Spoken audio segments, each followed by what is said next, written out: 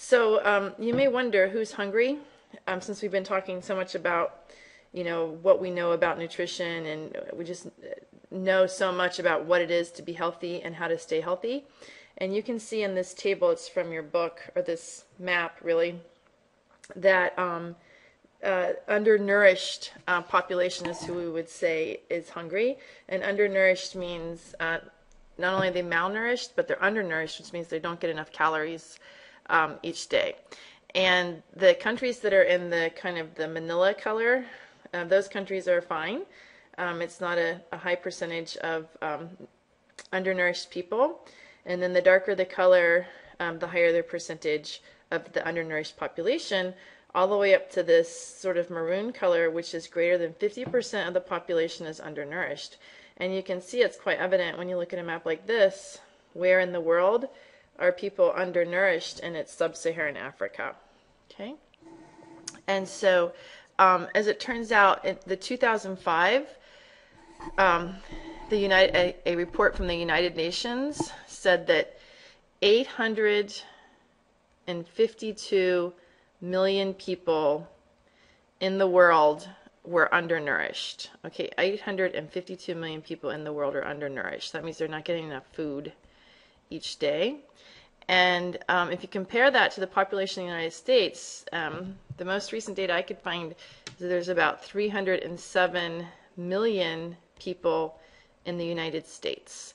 And when you think about the fact that 50% of our population is overweight, whereas 2.5 times our population of people are undernourished in the world, it's just staggering to think about that. And so how could this be that we have plenty of food, so much extra corn and wheat that it just piles up in the United States, but there's still people hungry in the world? And it's because the food supply is not equally distributed worldwide. Okay, so you may ask yourself, well, why is this the case? Why are there still people hungry in the world in the 21st century? Well, there's several factors. One is geography and climate.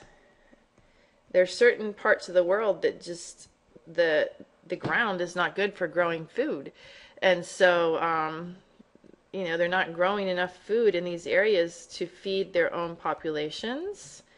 So that's one basic problem. They don't grow enough food. Another problem to add to that is in certain places there have been prolonged droughts.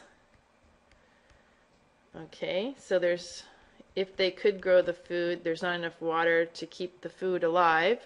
And also in some places there's been floods that have wiped out the fertile ground. Another reason why people are hungry is due to economic reasons.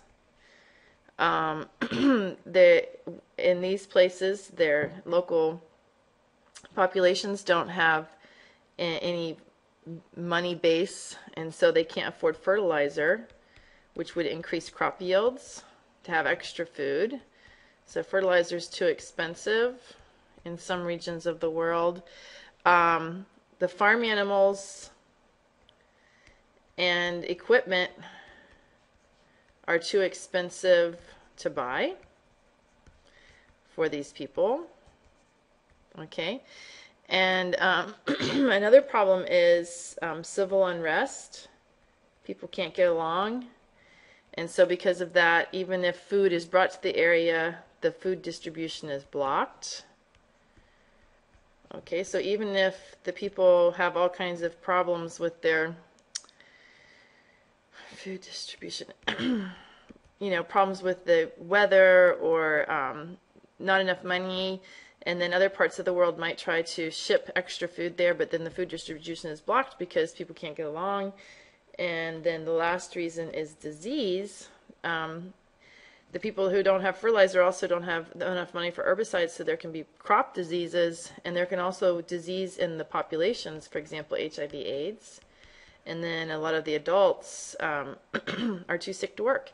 So there's just all kinds of issues that lead to this fact that there are still hungry people in the world, despite all of our advances.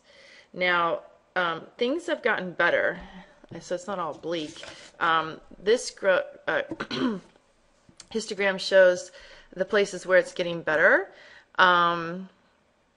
And part of the reason why is just global grain and cereal production has doubled over the past 25 years. So, you know, cultures recognized that they were not feeding their people, and the grain production has increased. Other types of food supplies have increased. So there's been effort to make more food. The region that's done the best is the Asia and the Pacific, going from 40% of undernourished all the way down to about 18%. So they've made the best strides in increasing their crop yields and taking care of their people. So most places you can see have improved. Developing countries in general have improved. Latin America and the Caribbean, you know, has improved. Near East and North Africa has improved quite a bit, but you can see the one place in the world that has not improved over the last 40 years is Sub-Saharan Africa. And it's due to these lingering problems with just civil unrest. The land isn't good, and people are sick. So it's a real problem, and it's been a focus of the United Nations and other countries to try to get things better there, but it's a big problem. Okay.